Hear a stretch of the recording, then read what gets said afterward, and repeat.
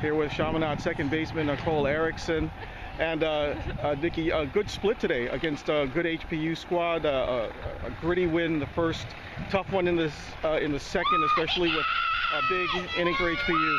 But you had another good game today, including your third homer of the season. And you've been seeing the ball well over the course of the last few games. You've hit incredible. What's been the adjustment that you've made since? I just thought that I need a shorter swing, and even my mom saw that when I was on road trip, and she told me that, so I just wanted to do it for her. You mentioned you shortened your swing, but it's translated to power as well.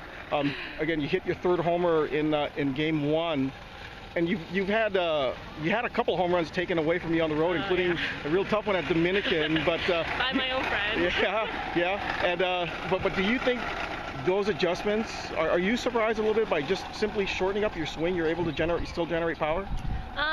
Not really. I know that a short swing can really give me a lot of power, and I'm just doing this for the team. I really want us to win. Yeah. Last home game of the year coming up. Your thoughts about tomorrow and perhaps sending the seniors out in a bang? I'm so excited. I just want to do this for our seniors. Send them out with bang. We got 8 of them, and let's just come out with some wins. All right. Well, Senior Day is tomorrow at 2:30 here against HPU at Corp. Come see it. Come and see Nicole Erichsen and the rest of the Silverswords and celebrate Senior Day with 8 Chaminade seniors. Send them off in style. Thanks, Nikki. See you tomorrow. Thank you.